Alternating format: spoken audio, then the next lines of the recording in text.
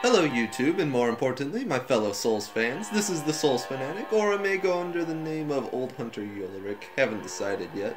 But anyway, this here is the first of hopefully many videos on a Soul-specific DIY. And today I will be making the Blood Vial from Bloodborne. I will be wearing a pair of latex gloves, one because this one gets kind of messy, and two because my hands exude some sort of acid that destroys everything I touch. Now, a list of materials is provided in the description below. I have here is a label I designed using Word. Really not that hard to design your own, but you want to make sure it fits the bottle. First, we'll age the labels. What you'll need is a sticker paper with your printed labels, a pair of scissors, a pocket of coffee mix, a small plate, something to stir with, and some water.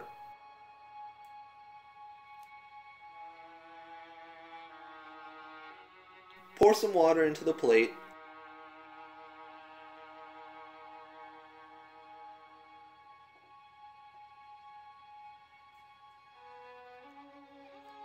And then the coffee into the water.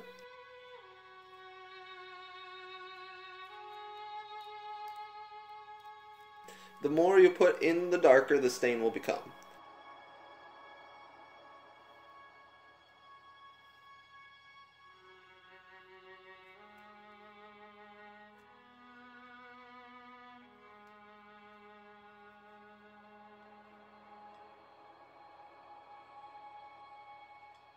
After stirring, you're going to want to cut out your labels.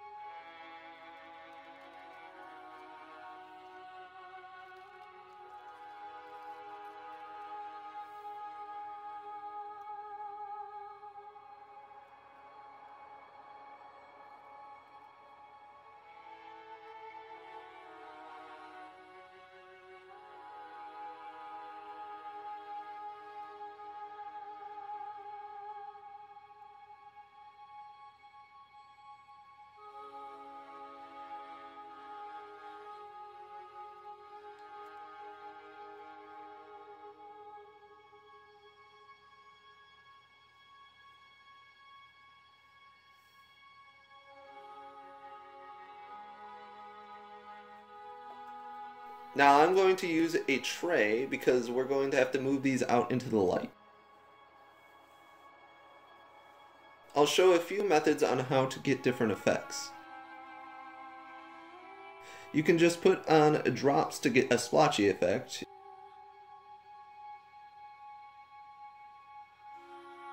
You can dip the sides in to get a worn edge look.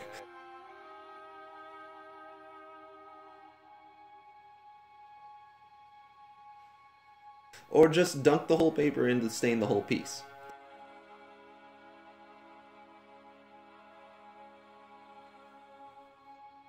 If you want it lighter, you can paint it on with your finger.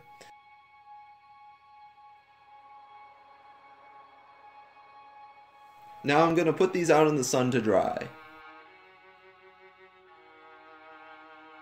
Next we're going to make the blade. You will need corn syrup, a glass bowl, food coloring, and the stir stick. Red, blue, and yellow.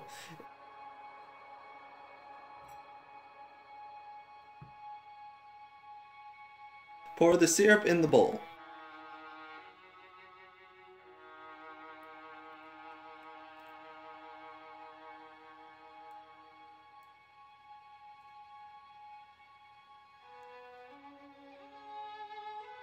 Add a lot of red.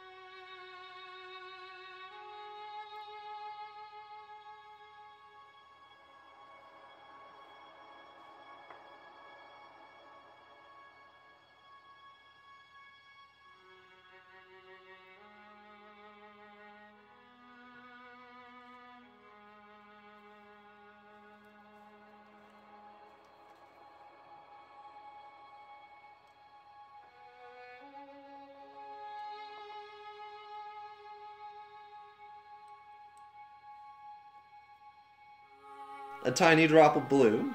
This will darken it. Only add a small amount of the blue dye. It is very strong and it will overpower other colors.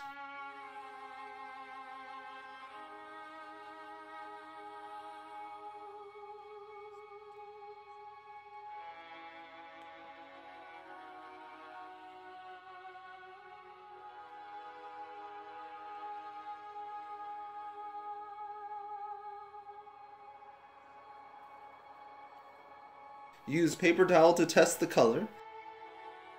Mine looks too much like a raspberry jelly, so I'm going to add some yellow to brighten up the red.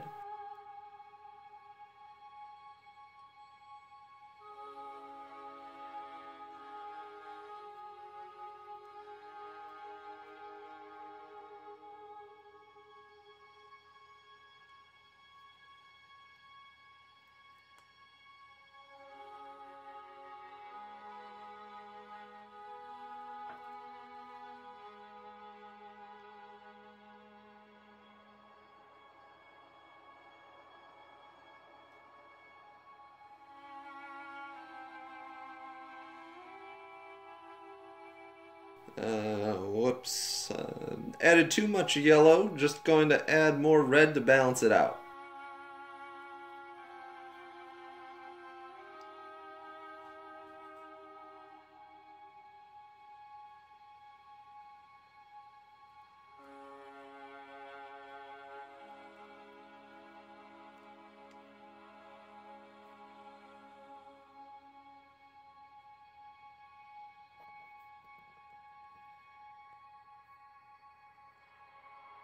Now all these look good, but you may have to play around with the colors till you get the blood color you like.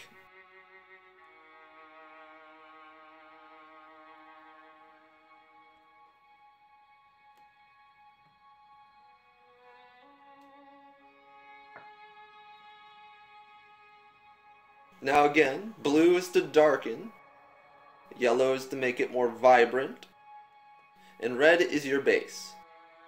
Next we'll make the vial. Now you'll need black satin spray paint, Boston style Cork-Top round bottles, a brown wood stain, and 80 grit sandpaper. I'm going to show you how to age the bottles as it is seen in the vial's picture. However, I personally am going to use a new bottle because I love the luster of the glass. So take the sandpaper and just brush the glass in random directions. You want a coarse grit sandpaper to make it look as if the glass has been scratched.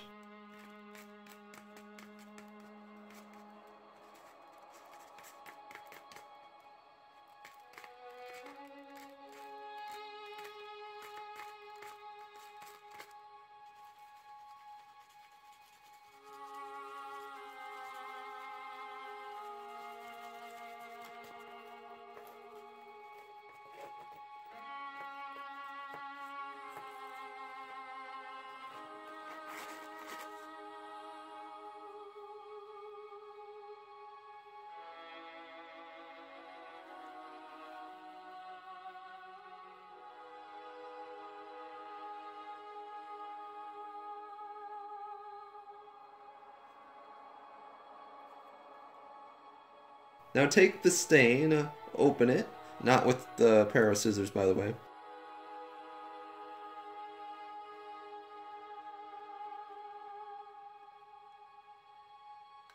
And take a rag or paper towel and just start brushing it on.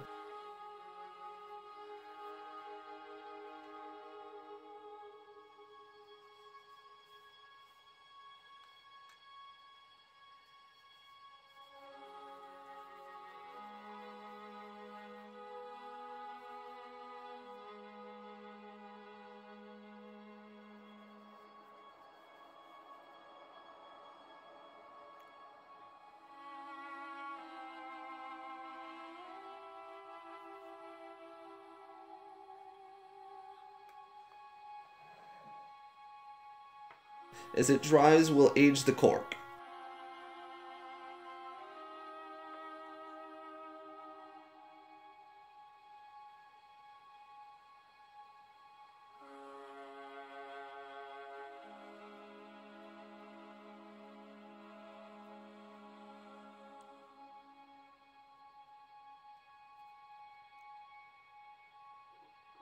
You can dip the cork in the stain to get the darker color,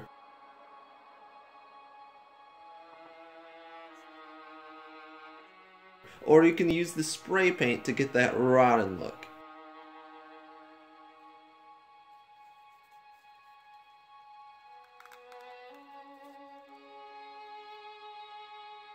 You just want to give it a light dusting of the paint to keep some of the cork's natural color.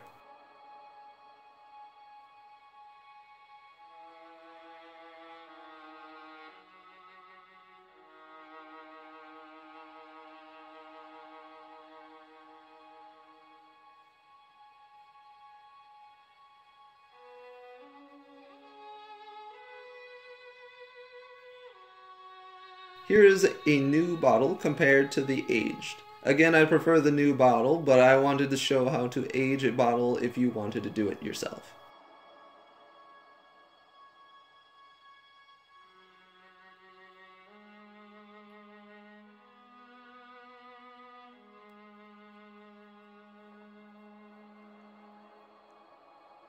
Now bring back your blood and your stain sticker labels. Find the one you think is best.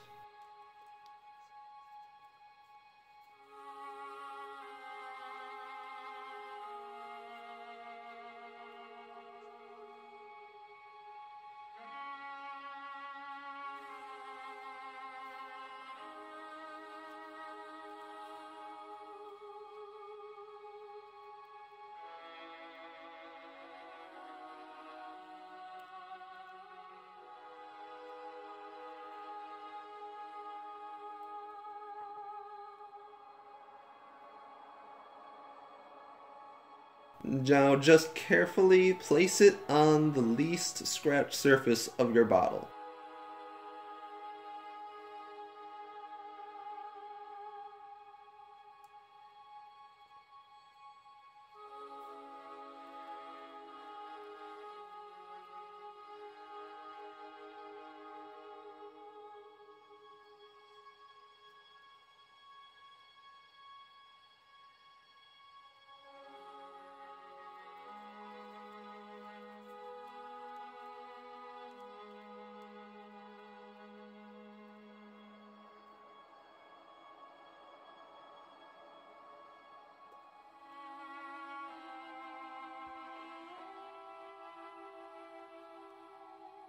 Take a funnel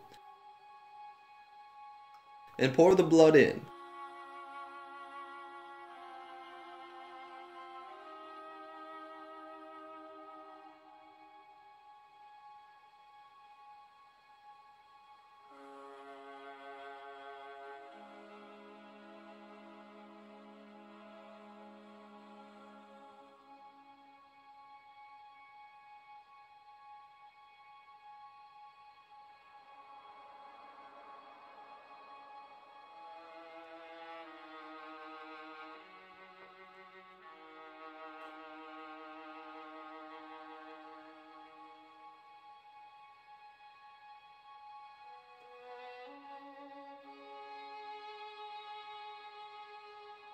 Cork it.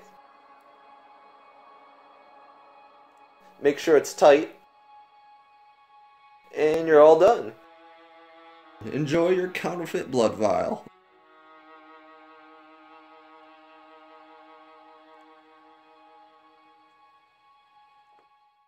This was my first YouTube video, and I would love to hear your feedback on how I can improve my future videos.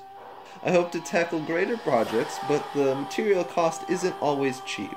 Like, comment, and subscribe, and I hope to be making more videos in the future.